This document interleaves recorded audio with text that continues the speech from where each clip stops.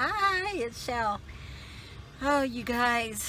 So my plan today was to start the secret journaling, not start it, but continue that. And late last night we had this guy call, and he's been digging on this job for hours. And he said, "Can you please come over, please? We really need you to find this line, because they can't find it. The people who did the locate couldn't find it, and so they're wasting time, so they asked us to come over. So we're in Durango this morning. We left about 7 o'clock, I think, and it's about 9, and I wanted to show you guys the snow. Hold on. And I am in the car. Can you even see that very well? I know we still have the cracked windshield because Clint is notorious. There it is. See the cracks. For putting things off.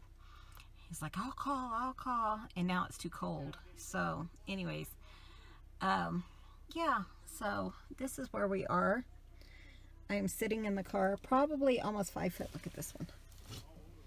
How deep that is. There is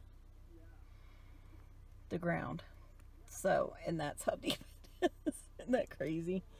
But yeah, we're in Durango, Colorado. And Clint's over here locating. He left the back of the car open, and it is cold. Let me see if I can find him. Hold on. Here we go. I don't want to make you guys too dizzy. I know our car is horrible because we do just use it for work. So it's filthy. There he is. Looks like an old man, doesn't he? Because he is. But yeah, Mom was not even awake when we got up this morning. So I had to leave her a note. Like, but I did get my exercise in. My cute honey bunny. Before we left the house, and I don't think we'll be here that long. But I just wanted to kind of catch up with you guys. So yeah, so that's what's going on. They're kind of talking over there, and so I just wanted to check in with you guys. It's been a depressing time because, you know, Lida's sister passed. We've been dealing with all that because she's like the beneficiary or estate, whatever. So we've been dealing with that over the phone because it's through Kansas, and then her brother and sister-in-law went up and settled some things, but they're 6 hours away from where her sister lived. And her sister's first name happens to be Vivian, which is my mom's name. And my mom passed, actually, January the 27th was her birthday. And she passed 7 years ago on February the 1st. So this is just a really hard time for me. But my mom's name, of course, was Vivian. And, you know, it's hitting me this year. So I was kind of depressed yesterday, but we're doing okay. It's hard this time of year. But yeah, so I was going to tell you just a little bit, just because I can talk. So when Mom passed, I flew in on the January the 27th, and my brother called and said, you know what, she's in a coma, and I don't think she's still going to be alive when you get here. And that night I had a dream about Mom and how she was in hospice, and, you know, the room set up and everything. And then I remember waking up, and I went into the living room and laid on the couch, and I fell back asleep. And then when I woke up, I had another dream that I was telling people that she passed away this morning. Well, then I told my brother about it and everything. And then I flew in, and because she's in Texas, and I flew in, and she said, so, you know, I didn't know if she'd still be alive. I didn't know. I had no clue. And I walked in, and she's fine. She's wide awake. Ooh, hold on.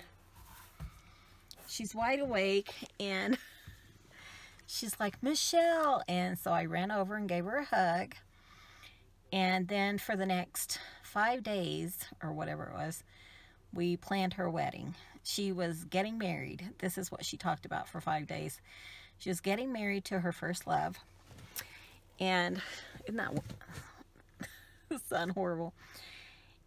So yeah, we planned her wedding for 5 days. She was getting married to her first love, and she would describe the ring, and she talked about the dress and all this. And we came to the conclusion that she was marrying Christ, you know, that it was, or the, you know, Jesus or whatever. And yeah, it was a very hard time, but it was an enjoyable time too, because I got to spend that time with her.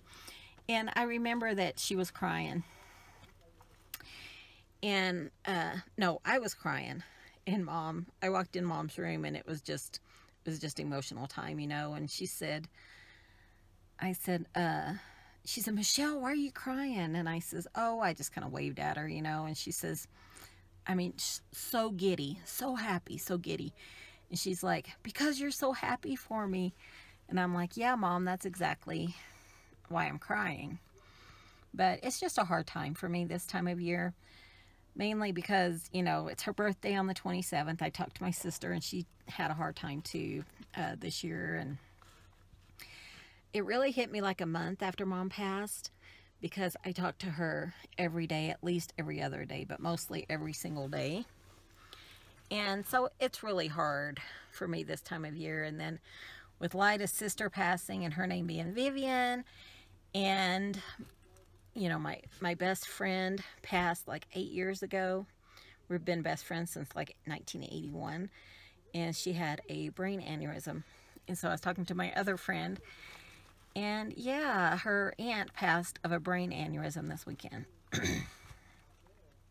So it's just an emotional time, and I know I just need to, you know, I try to stay busy this time of year. Sorry. But yeah, but it was a really sweet time spending with my mom. We had our moments for sure, because on one hand, she was talking about this wonderful life that she's fixing to go live, you know. And then on the other hand, she was talking about her sister who has bipolar, and I mean, horrible things. So we had really high highs and really low lows with Mom. You know, like Mom was terrified of her sister and things like that. So it was a hard time. Very emotional time, but I just wanted to share that with you guys.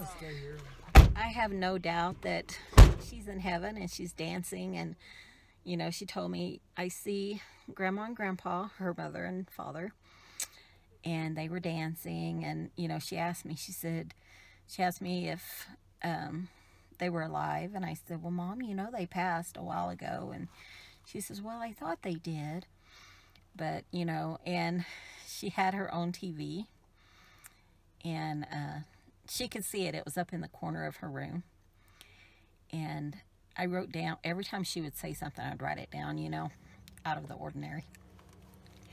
And she says, oh, Michelle, can you see that TV? And she says, oh yeah, I forgot you can't see it. And I'd be like, Mom, what's going on? And she says, oh, don't worry, it's for me. So she could see this TV that no one else could see. And I have some other things. It's still kind of freaks me out, but what's really odd is the setup in the hospice room was identical to the setup in my dream.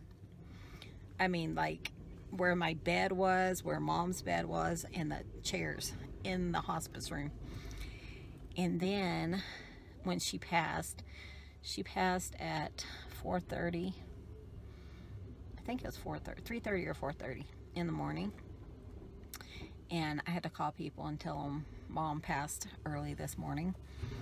So it was really familiar to my dream. But what was the oddest thing, and I don't know if you guys believe in spirits or not, but when I walked in the door, I was texting my brother, telling him, hey, I'm home and everything. All of a sudden, my TV came on.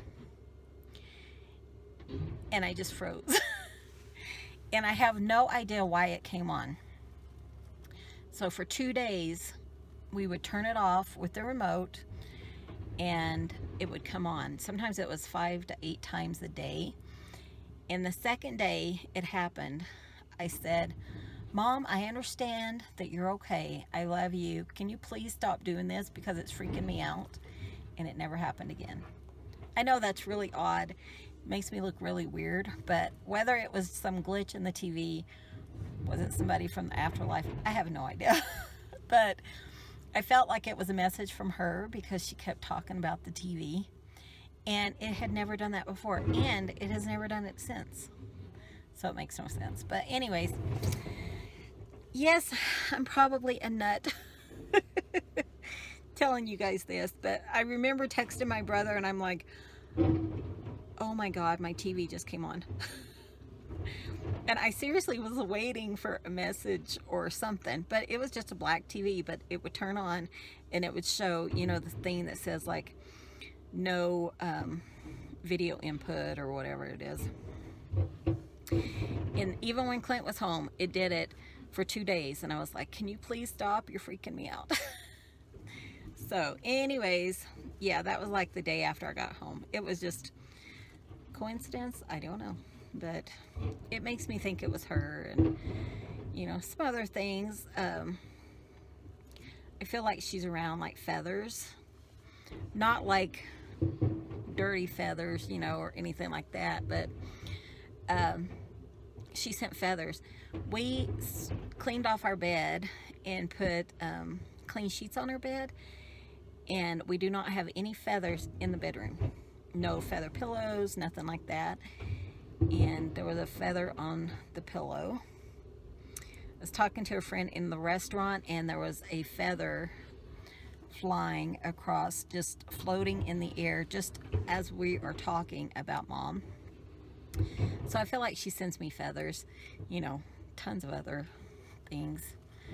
But yeah, I've been wanting to share that with you guys. It was really emotional and I haven't shared it ever. Though I did put it on a blog that I once had, but so yeah, I'm just sitting here rambling. What do you guys expect of me? I tell you. Okay, guys. Hopefully we'll be back tomorrow with more secret journaling spots. So come see us tomorrow. Love you guys. See you soon. Bye.